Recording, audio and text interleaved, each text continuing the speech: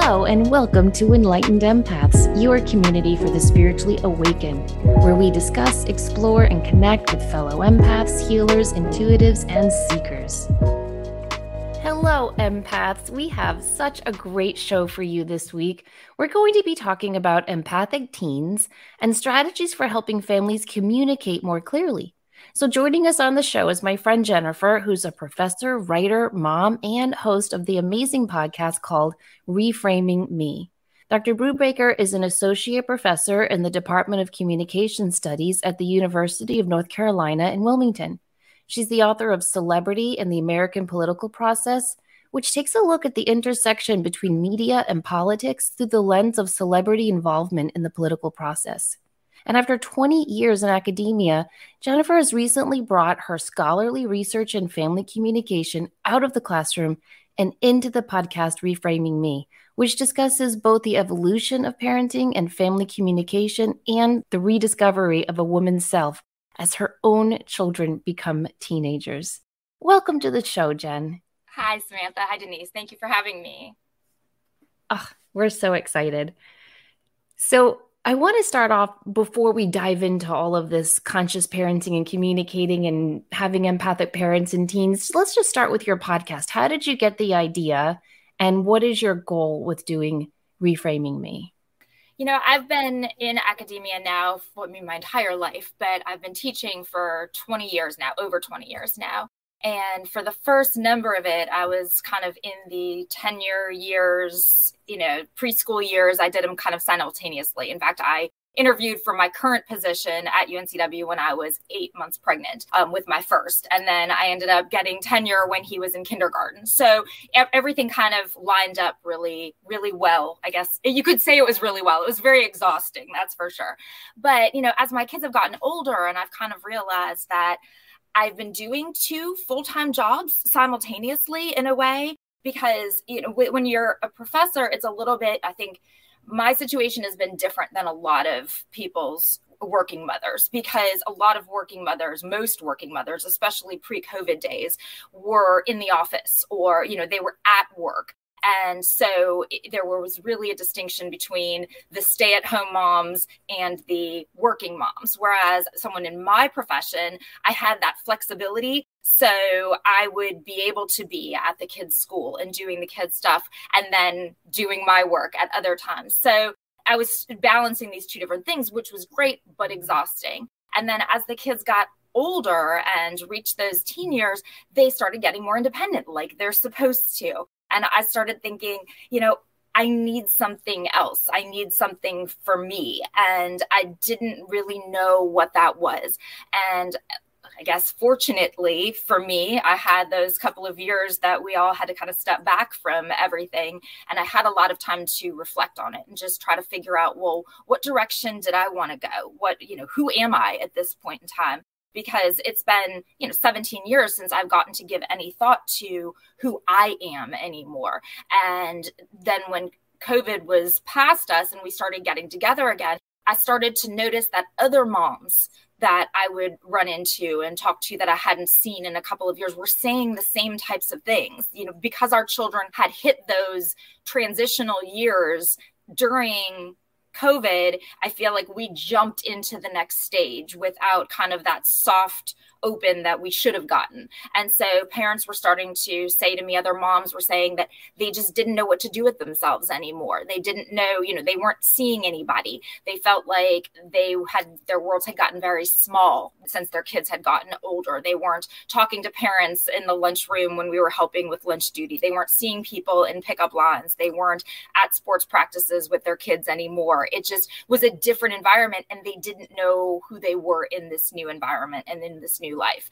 And so, simultaneously, over the last number of years, I've also started teaching in a graduate program, which I've learned is very different than teaching in an undergraduate program. Yeah, I've spent my entire career teaching undergraduates. And while I love it, it's a very different environment than being where someone is working towards a higher education degree that is specifically targeted to what they want to do with their career than, hey, I'm taking a class that I just enjoy I hate to say, check a box sometimes, which is the reality of some classes. And other times it's to work towards something or to learn a skill, but different classes, different priorities.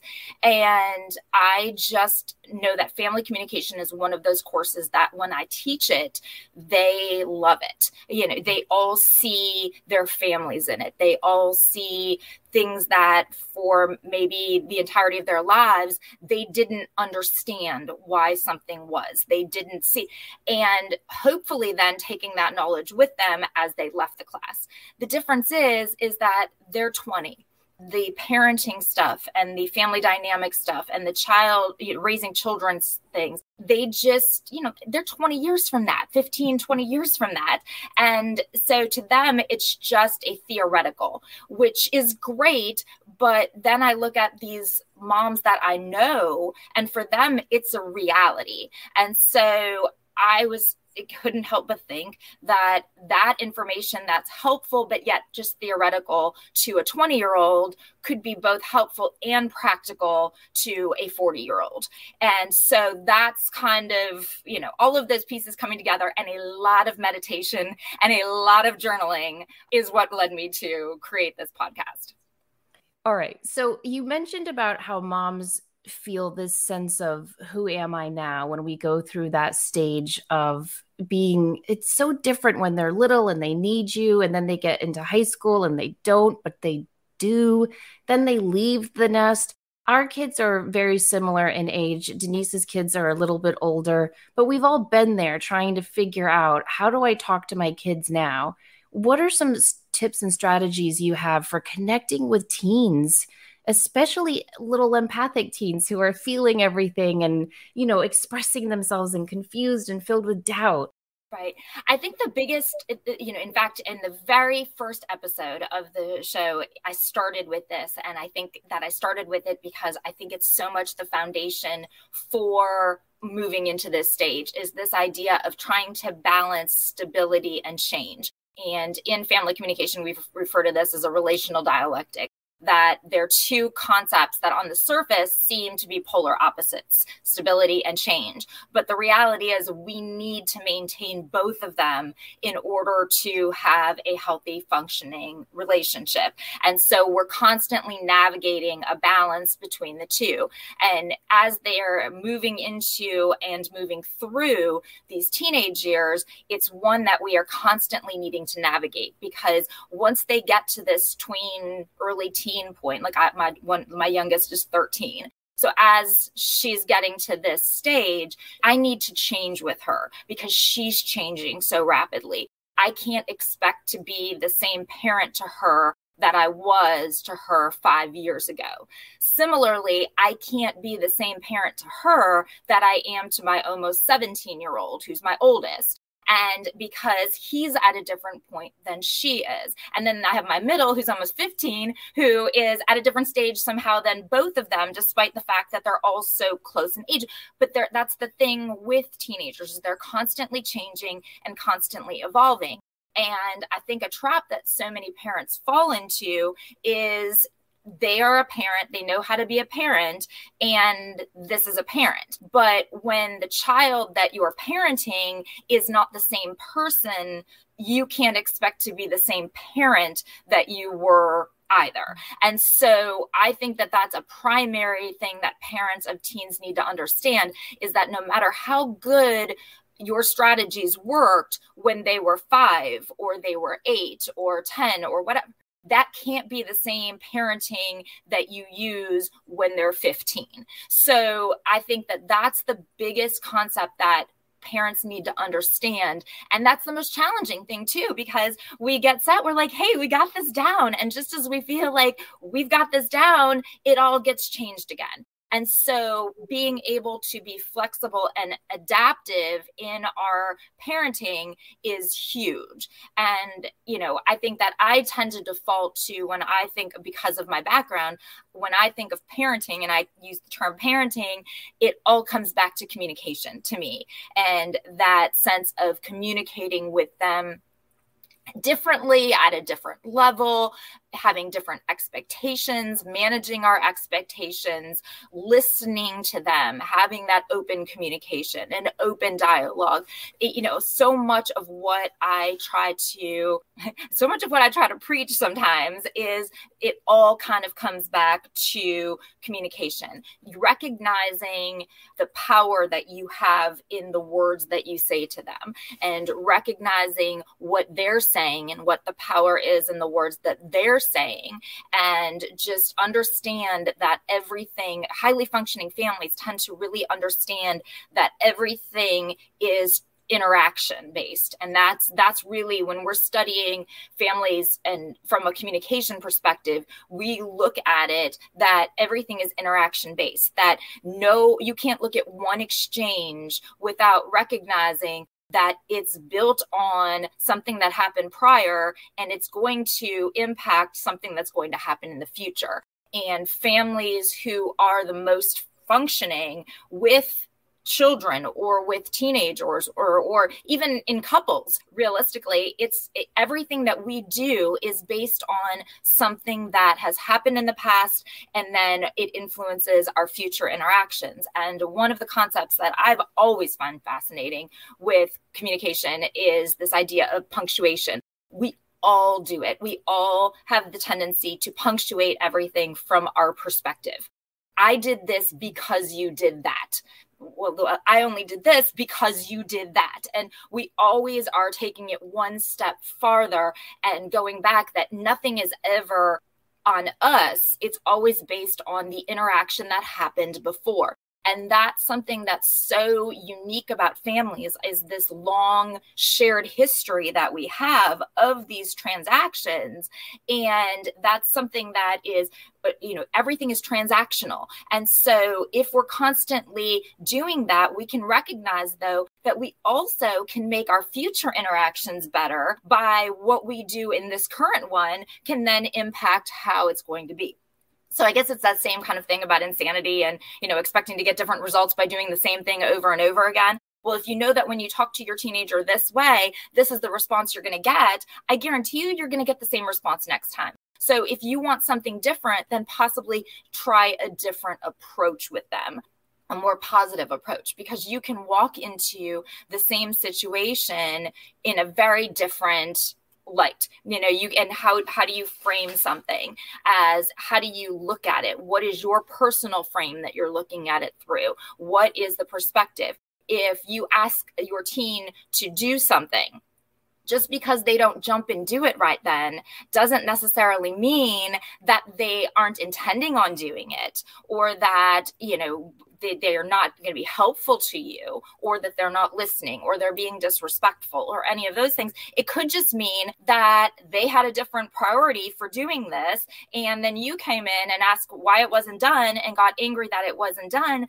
but it was just a difference in priorities. And so there are so many different perspectives. And by maybe looking at it like that, or if your teenager is snapping at you or back talking or lashing out, or instead of our knee-jerk reaction is, of course, that to be defensive or to be at them and yelling at them and screaming at them and getting into an argument, what's going to happen in that? Well, you can, again, that transactional thing, you can look back and say, this is what's happened in the past. I know what's going to happen. Now, the more I yell at them, the more they're going to come back and yell at me. And then we're going to have this negative exchange. Whereas if you recognize that it's probably coming from something else, and there's some other cause of this, and if you recognize that and can instead come at it from a place of, what's going on?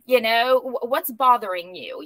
What has happened? Tell me about your day. See what the problem is, because the problem's coming from somewhere else. But oftentimes our teens tend to take it out on us which realistically, if you think of it, this is where they should be able to take it out. It's not fair to us to be on the receiving end of things, but there's that concept of non-volition with family, is that we don't get to choose our family, but that's good because they don't get to choose us either. And so it gives us that kind of that safety and that comfort that we know that our mom is always going to be there and she's going to love us, and she's going to, no matter how much we take things out on her, which that doesn't help as the mom feeling like, well, gosh, why are you always taking things out on me? But it's that you've given them that unconditional love that shows them that they can take out their frustrations from the world on you. And while they shouldn't be doing that, you can also kind of keep that from happening from when it does start to happen, recognizing what is causing this and what is underneath this, and starting to get to that problem, which is the root of their issue, and trying to help them deal with that and try to show them how to channel their feelings appropriately, I guess. Yeah, and get you and them off the defensive with those strategies. I think that's so important. So what's interesting is being the mother of adult children and having worked in education with teenagers for many, many years. What it really comes back to is encouraging people to be who they came here to be, not who you think they're supposed to be. Every person on this planet wants to feel respected. They want to feel seen. They want to feel valued. And my question would be, because you have your background in communications and undergraduate work, right now, and I say this to a lot of my friends that have adult children, how grateful we are that our children grow up bombarded with the intensity of social media, because I think the impact of that on the familial unit as well as the individual child is so, sometimes I worry. I worry a lot for these kids because they're trying to navigate a world that has never been experienced before. And if people are stuck in the old paradigms of parenting or relationships, it can limit them really stepping into finding a way to, and survive is a heavy word, but for some kids, that's what it is. Oh, absolutely. Absolutely. And I think that, I know I personally saw that a lot during COVID, that, my children really, two of them in particular, really gravitated towards online platforms for interaction with people and, meeting other people and living in almost these simulated worlds. But that was the only world that they had at that point. And, you're right. Parents who don't embrace, and embrace, I think, is probably not necessarily the proper word for it, but social media is here, and, my background is also, it's in media studies. I mean, that's, media studies, media effects. That's what my PhD is, focused on partially. And it's here, and we need to embrace it. We need to figure out, how can we incorporate this into our lives? And I oftentimes get asked by people, when should we let our kids have phones? When should we let them text? When should we let them use social media? And, my answer is oftentimes very different than a lot of people's answers. And my feeling is as early as possible. And that, I know a lot of people kind of look back at, how could you say that? We need to keep it. But my thoughts on that are, the sooner you give them access to this, the more you can look over their shoulder and teach them how to use it properly. And, like my 7-year-old niece, she has a phone, and, she has a phone. I mean, she has an iPad, I guess. She has an iPad and an Apple Watch is what she has. For safety purposes, the Apple Watch, and then she has the iPad, I guess, to just call us all the time. But to give them these things early on, it allows you to go in through their text messages, to read what kinds of things they're saying to their friends. I know I gave my children phones basically as early as they wanted them, or iPods. I guess my oldest had an iPod first. And, when they see their text messages, set up rules, know that you're going through things. When you see something that you don't like, that way you have the ability to kind of teach them how to use it properly. We had strict rules on, but they only came from learning experiences that made these rules happen. things like you don't take part in a group text. Group texts are not good. Group texts over 3 people, there were ones for each of the classes, their whole homerooms had a group text, and things got out of control in the group texts, and things were, said and screenshotted. And so that's when you start, okay, you see how this is happening, dance like no one's watching, but text like it's going to be read by, in court kind of thing. You want to look and realize that you can't put things down that you don't want someone to screenshot. You can't send a picture that you don't want somebody to share. And you can hold their hand and show them. But I mean, I kind of have made the metaphor in the past of giving someone a cell phone and social media use is the equivalent of giving someone a car and the ability to drive. My oldest just got his license. My middle, it just took driver's ed. I wouldn't let him go out and drive the car. There are rules to it. He has to spend, by law, 60 hours driving in the car with me before I give him the ability to drive by himself. Well, if you just hand a 15-year-old, Snapchat or TikTok and say, okay, now you've reached 15, the magic age, here's these technology. Well, what do they do with it? They haven't been taught how to properly use it. And whereas I think if you give, now the age seems to be younger, but you are constantly monitoring it and you are talking to them about it and you are going through and you're sitting and watching TikToks with them. And, it does place the burden on the parents that you have to be familiar with the technology. You have to be on it, watching their phones. You have to be reading text messages and you have to be communicating with them. But the reality is we should be kind of doing those things anyways, but now we're kind of forced to because of that. So my perspective on social media might be a little bit different than others, but that's the reasoning behind why I'm coming from where I'm coming. Yeah. I gave my kids phones in middle school and I had my techie friend put so many restrictions on their phones. We don't know how to turn them off now, all these years later. My kids can't look up bathing suits. Last night, my daughter was trying to look up bathing suits and it was like, sorry, this is restricted. She can't go to Victoria's Secret or Pink, nothing. Oh, that's funny. And I'm like, well, I don't know how to turn it off. So I'm just leaving it as is.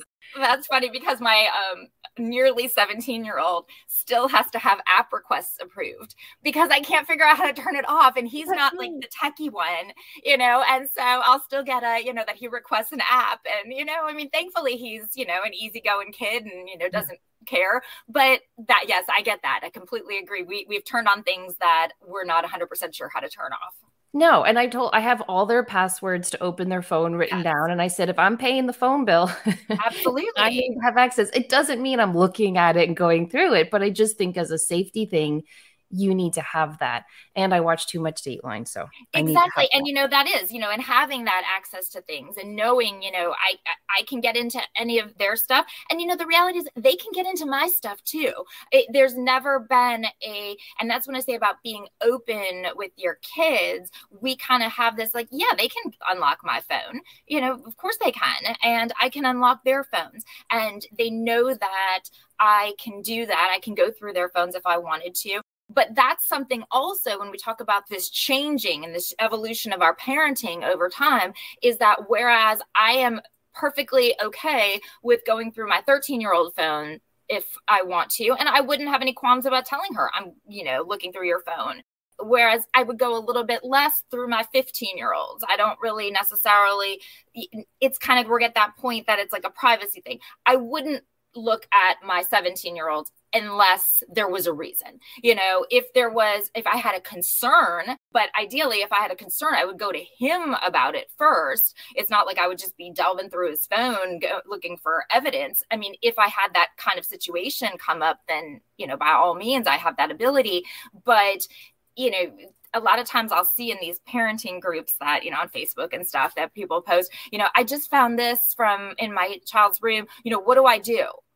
And it's like the fact that that's your first thing is to ask strangers, like ask your child about it. Hey, do you have this secret TikTok account? Do you have are you vaping? Have you, whatever it is, talk to, I found this in your room. Can you explain what it is? And by having that communication, but a lot of times that's not people's knee-jerk reaction to actually just communicate with their kids. And I can't help but feel like sometimes I think that might be the problem of how we got here too, a little bit. Yeah, I agree completely. So we've been getting a lot of emails since COVID, but really it's still amping up. I think you'd agree too, Denise, from a lot of moms and caregivers who are saying, I just feel overwhelmed and swamped. I'm trying to do it all and be it all, but like something's got to give. I can't focus on work and kids and family and working out. And then, there's no time for it. And I remember when I first met you, it was early, like on a field trip or something.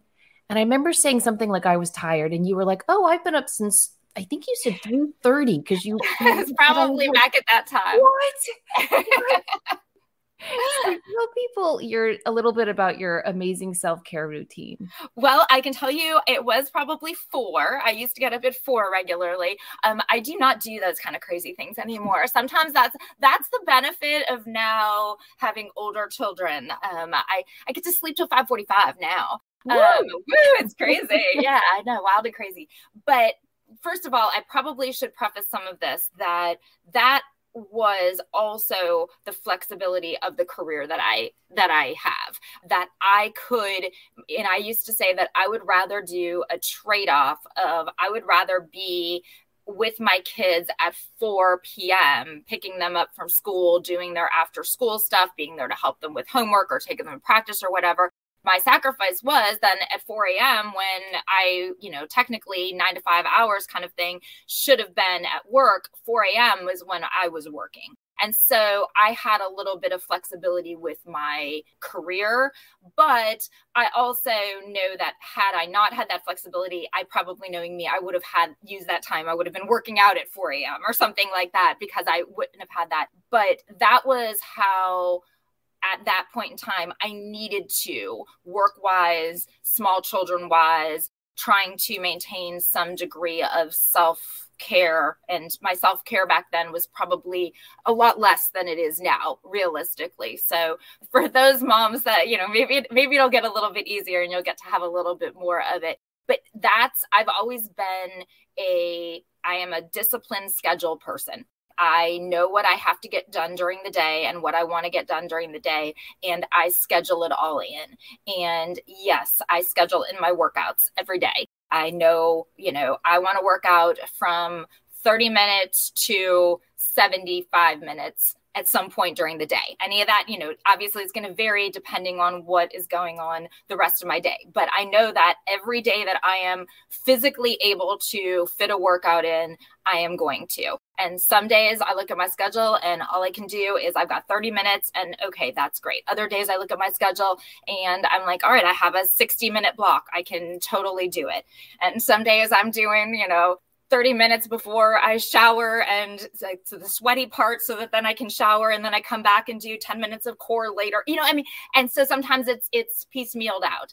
I always schedule it in. It's the same thing with my meditation. I get up earlier than I would if I didn't meditate, but I have set up a, pretty strict morning routine for myself. And all it means is that I want to be out of bed at 6 o'clock. Well, if I want to be out of bed at 6 o'clock, I could set my alarm and get up at 6 o'clock, but I set my alarm and I get up at 5:45 and I do my stretches that I do, and I do my breathing things that I do, and I do a 10-minute meditation and take out the AirPods and put them in the case, and I'm up at 6 o'clock. And so I'm a strong believer in having that schedule and having that routine. And, it is a sense of discipline is really what it is, because you can't do it you can't be motivated to do it because motivation is going to go away. And so, you need to be more disciplined in it, that this is what I'm going to do. And eventually kind of get used to it, I guess. But the schedule is a very big thing. And priorities. And, priorities for me has always been what's more important for me to do this or me to do that? And so, when I don't watch TV really. The only time I ever watch TV, 2 times. I watch TV when I do laundry. That's my reward. I get to watch TV when I do laundry. And, oftentimes we'll have shows together that maybe our family will sit down and watch in the evening kind of thing. And that's really it. Do I enjoy TV shows? And would I like to watch TV shows? Absolutely. I do. I would like to, but I've had to prioritize. And I know that someday I'll get to watch TV again. And there's going to be so much TV for me to watch too, because I'm going to have years to catch up on. But that's just because to me, those other things have been a priority. Just like for some people, maybe what they need for self-care is, an hour of watching TV in the evening by themselves to decompress. And absolutely no judgment at all. If that's what you need, if an hour of Real Housewives is going to give you the internal zen that you need, then go for it. For me, I'm like a puppy. I have to get some movement, some exercise every day, or I go a bit crazy. So for me, for my self-care, movement, exercise, training, that was really important to me. And so I've kept that up. Similarly, I've always kind of had the trade-off of what's most important to me, to be with the kids and to play with them when they're little and to be, involved in everything, or to have my house be clean and have my house be picked up and have my house be perfect. Did it make me crazy that the house was always a disaster? Absolutely. But there was limited time. So I had to prioritize. And to me, playing with the kids was, important. Just like my job has always been, I know it sounds so silly to say, but I've always kind of looked at my job like that's my free time. That's my me time. I'm like, some people play tennis. I go to work, but I've kind of, for years, I had to do that because I knew that I was kind of investing in my future, so to speak. I knew that I wanted to have this career for the long term, and I didn't have, whereas I had a lot of luxuries in my job as a mom, I also didn't have the luxury that some careers do, that you can, take those few years off and kind of then go back and find a new job. You don't quit academia for a few years and then come back and find another tenure track position. It doesn't happen. So that was, I've prioritized different things in that capacity. So priorities to me, I think, have been and realizing that whatever you're doing is enough. You just do that's something that unfortunately has come to me much later. And I think that has really helped with, if you want to talk self-care and an internal Zen type of thing, recognizing that whatever I'm doing, it's enough. Earlier years, nothing was ever enough to me. I never, I would push myself and push myself and push myself, and it was still never enough. And now recognizing that, what, I tried, I did my best. This is what I got. And recognizing that has definitely helped me a lot. Yeah. Oh gosh. I remember when my kids were little and I was working, I used to count. I would lay in bed at night and I would count how many hours I got to spend with them and how many hours I had to spend at work. Yep. And if work won, I fell asleep guilty. Mm-hmm. It was terrible. And so I always try to remind parents and caregivers that every stage of our life is a season. It's not your life. I think when you're in it, in the mix of it, and you're on the floor and you're messy and all of it, feels like your whole life, but it's a season, and every season changes and we have to change with it. I do like what you said about discipline, because the motivation, sure as anything, does pass. So you gotta commit to it. But yeah, I think that's super important. The other aspect of the self-care, and we have a really varied audience. There are single parents who are doing it all on their own, who may not have the resources to go to a gym or to the luxury of having a co-parent, or there's so many variables. But what you're also is so important is learning the self-care. So as your children transition into that next stage of more independence, you don't hit that place of I'm not needed anymore. And you see it from when they're little to tweens, from older teens into young adulthood. And if you haven't established any form of self-care or self-preservation, there's a I think for most parents who have enjoyed that role, there is a loss. There's a grief when your children grow up. and you have to redefine the parameters of what your life looks like and what your relationship looks like with your children. But if you've done any little thing throughout that process that keeps you knowing you, it makes those transitions just a tiny bit easier. Absolutely. I know that that was a driving force in me really focusing on this podcast was, there was a time that I kind of hit that I started to look at it like, okay, it's all downhill from here. Like, everything's really good. I'm like, I love my life the way that it is. And being someone who is really prone to anxiety and concern about the future, I was awake at night, most nights, just thinking about what this is going to be. Like, everything's going to be gone. They're all going to leave me. And, then I'm going to be left with what? With nothing. And looking at it, and I think that so many women do, it's a cultural standard that is kind of put on us. I mean, when you look at how it is always framed of, empty nester syndrome and leaving the nest. And, it's like, if it's like, now it's empty and empty's bad. That's what we've been trained to see things as, to just be individuals who are living it for those tiny moments when you get a speck, a crumb, a phone call, a visit, and we just kind of we're going to be nothing in between once our children are grown. And I don't think that that's true. And I don't want that to be true. I hope that's not true. I mean, I'm really hanging on to the fact that that's not going to be true.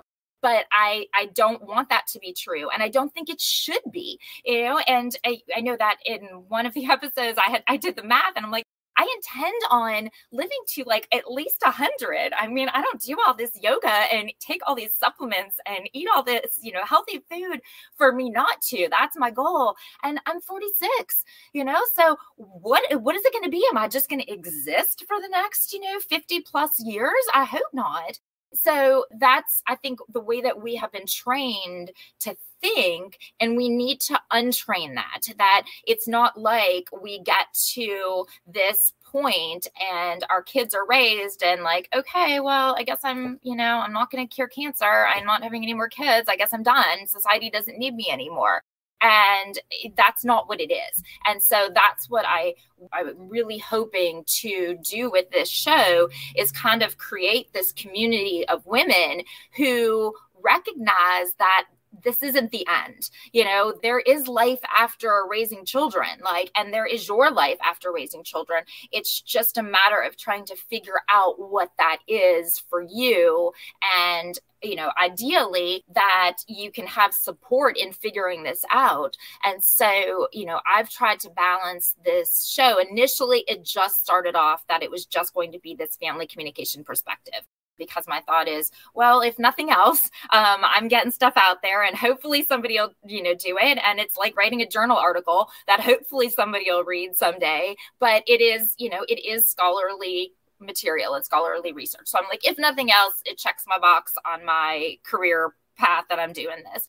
But as I got into it, and I'm realizing that it's more than that. It's not just how we communicate with our teens now. It's also, you're right, putting that in the bank. It's starting to invest in ourselves for, you save for the kids' college fund, same kind of thing. Like, we need to put our own college fund here. Like, we need to put stuff in the bank for us for when they get to that point, so that we have something left and we have something we can withdraw from that we can use. And so that's also, and so I started these little Jen is Zen prompts as well that are, because I'm not a good journaler. I have never, I'm a great yogi. I'm great with meditation. I always feel like when I sit down to write in a journal, it's Dear Diary, I can't believe what happened today. Like, I'm 9 years old. That's what I feel when I would journal in the past. And so, having a prompt to start from is kind of what has helped me build a journaling practice. And so I have, in these Jen is Zen episodes, I've put forth a prompt, and I try to do it in all the episodes as well, but put forth a prompt of, the first one we started with, I think, was the first one that I started my recent journaling practice with, this idea of, what would I be? Who would I be if I was truly free? And it's like, wow, these aren't things you think about on a normal, but it's a foundation for building up to finding that inner piece of you that it never goes out. That little spark of who you were before you were a mom, it doesn't go out. You've just got to kind of find it again. And it's not going to be the same that it was, but you need to kind of figure out what it's going to become. And so I've kind of put these prompts out there in these Jen is Zen episodes as well as another facet of raising teenagers, essentially, because it's not only raising teenagers and communicating with teenagers and with our families, it's also, hey, let's just put a little 5 minutes in here or there to kind of for ourselves to figure those things out about ourselves as well. And so, the approach that I've kind of tried to take with this is multifaceted. Like, I'm going to give you the knowledge. I'm going to give you what I have because I have all of these years of information in my head, all of this reading that I've done, all of these lectures I've put together, all of this research that I've done. And I want to share it with somebody who's going to need it and use it like now, not just people who are going to use it. Maybe it'll be interesting in 20 years if I remember it, kind of thing. And so that's one facet of it. And then this other facet is this self-reflection and this finding, your inner peace, this inner Zen, this inner joy that I think so many people have lost, because realistically, that's going to come back and help your family too. If you have this inner joy, it's going to come out and it's going to make your family better too. And make your communication better too.